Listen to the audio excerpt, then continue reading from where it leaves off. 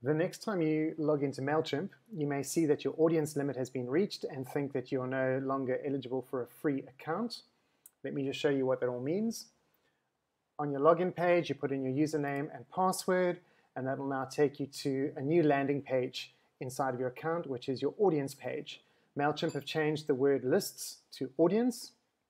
And so where you used to would have seen several different lists here, you now see an audience overview. To see your old lists, you go to Manage Audience and View Audiences. If you had in the past had, for example, a marketing list and a client list or different kind of list segmentations, you would still see them here, and you would still see this limit as well, saying that you can't add any more audiences.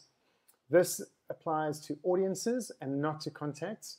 You still have up to 2,000 free contacts, but you can only have them in one list on a free account. To check how many contacts you still have available, you click on Account, and it'll tell you over here how many contacts are remaining on your free account. If you want to look at what a paid-for account would cost, you can go learn more or go to Options under Billing.